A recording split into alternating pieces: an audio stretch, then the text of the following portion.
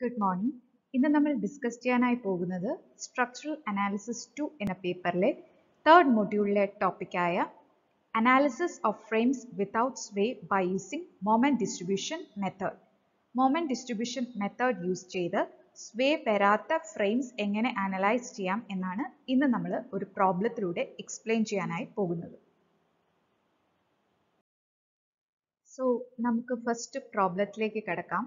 Analyze the frame shown in figure by moment distribution method and draw the bendy moment diagram. ഒരു frame നിങ്ങൾക്ക് തന്നിട്ടുണ്ട്. ഈ frame moment distribution method use ചെയ്ത് analyse ചെയ്യുക and also you need to draw the bendy moment diagram. So നമുക്ക് സൊല്യൂഷനിലോട്ട് കിടക്കാം.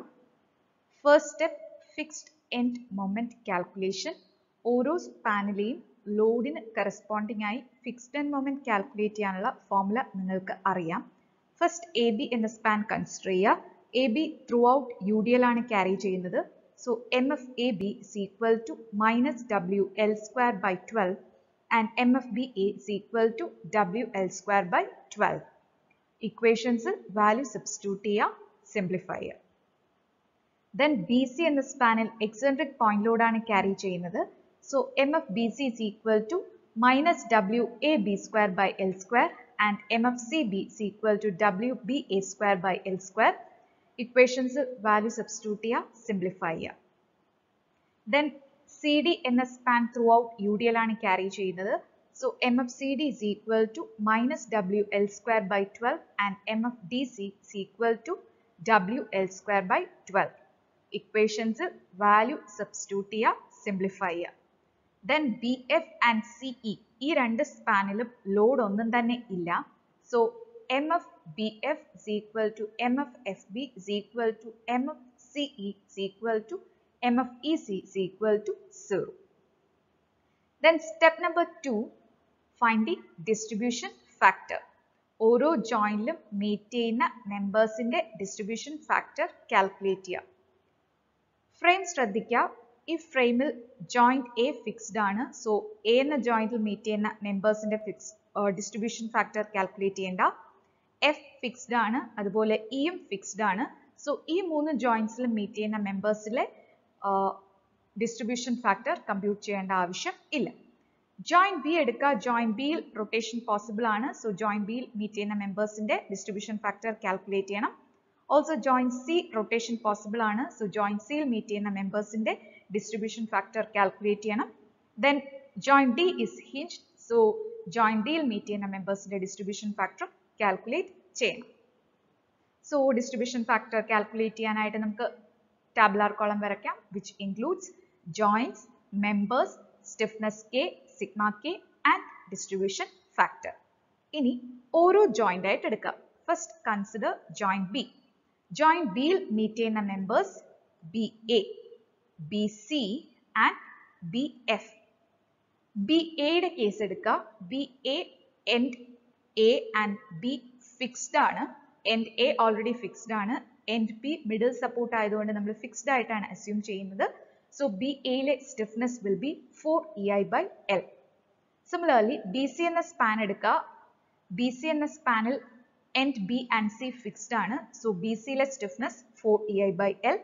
Then BF എന്ന സ്പാനിൽ end B and F fixed ആണ്. സോ BF ലെ stiffness will be 4EI by L.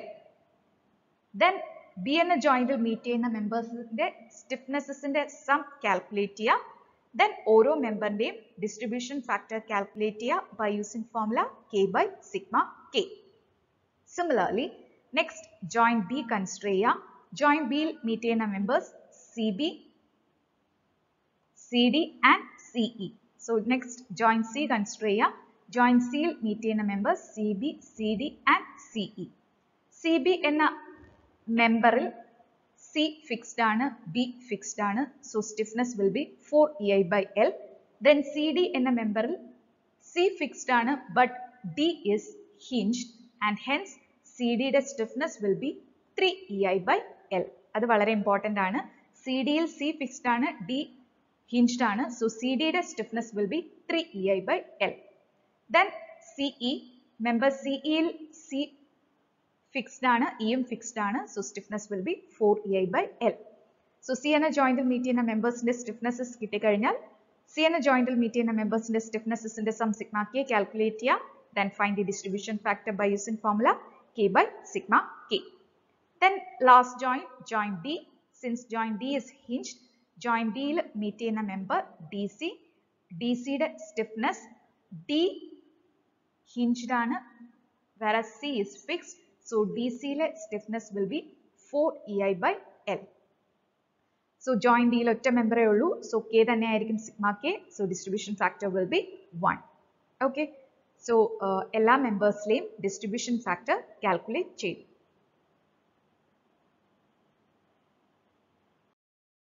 So next step is draw the distribution table and find the final moments.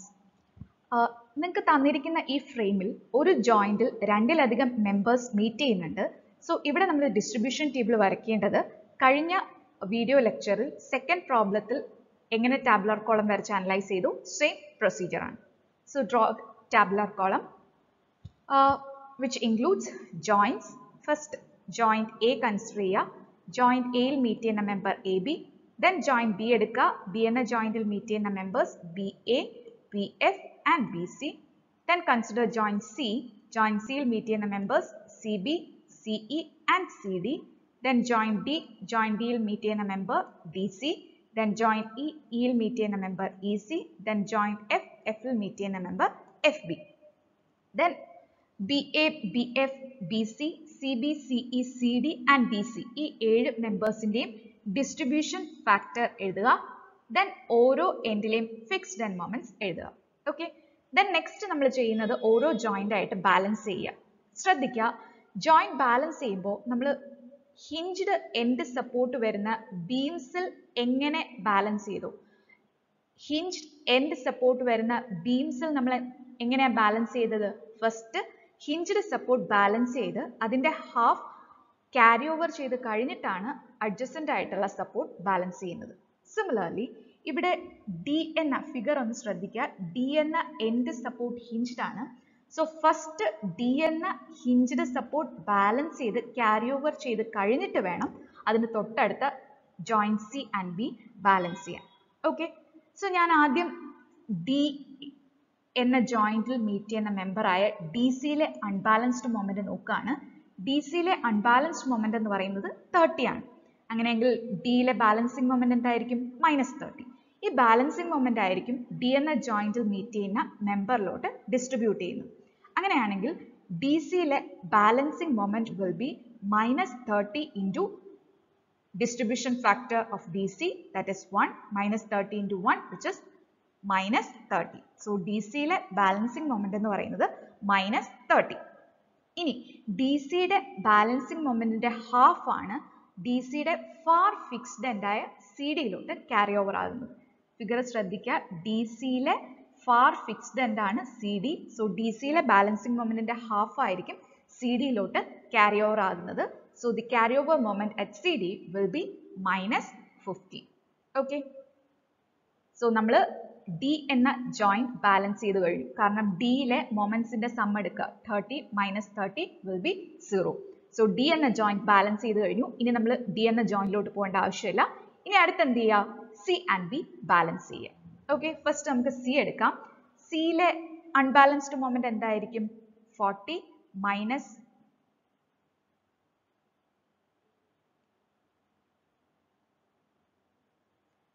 40 minus 30 minus 15 is equal to -5.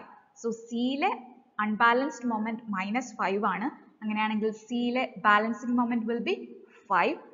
So C എന്ന jointലെ balancing moment കിട്ടിക്കഴിഞ്ഞാൽ C എന്ന jointൽ meet ചെയ്യുന്ന മെമ്പേഴ്സിലോട്ട് ഈ balancing moment distribute ചെയ്യുക. അങ്ങനെയാണെങ്കിൽ CB യിലെ balancing moment 5 into 0.4 which is 2. Then CE യിലെ balancing moment 5 into 0.3 which is 1.5. Then CD ile balancing moment 5 into 0.3 which is 1.5. Okay. Similarly, joint B balance cheya. Joint B ile unbalanced moment ennu parayunnathu 40 minus 80, that is -40. So B ile balancing moment will be 40. അങ്ങനെയാണെങ്കിൽ ഈ 40 ആയിരിക്കും B എന്ന joint ൽ meet ചെയ്യുന്ന മെമ്പേഴ്സിലോട്ട് distribute ആവുന്നത്. So 40 into 0.3 will give you balancing moment at BA, which is 12. Then 40 into 0.3 will give you balancing moment at BF, which is 12. Then 40 into 0.4 will give you the balancing moment at BC, which is 60. Okay. Similarly, C le balancing moment ആണ് 5. 5 into 0.4 will give you balancing moment of CB. 5 into 0.3 will give you balancing moment of CE, and 5 into 0.3 will give you balancing moment of CD. Okay.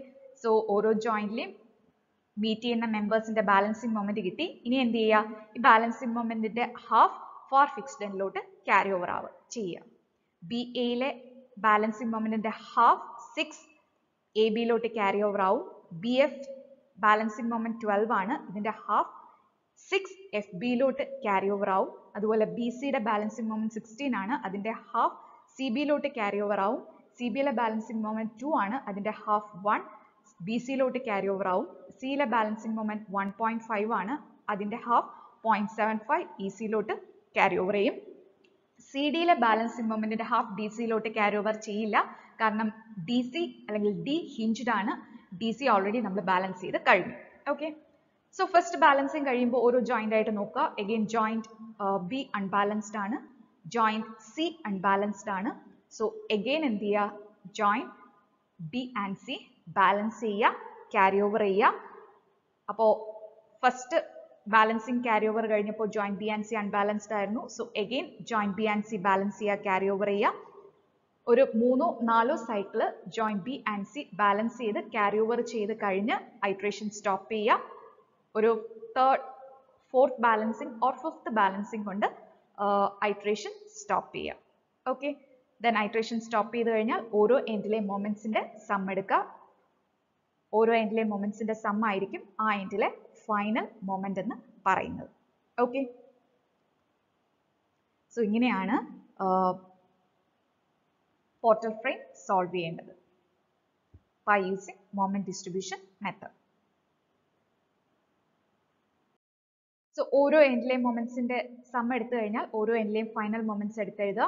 M A B, M B A, M B C, M C B, M C D, M D C, M B F, M C E, M E C, M F P.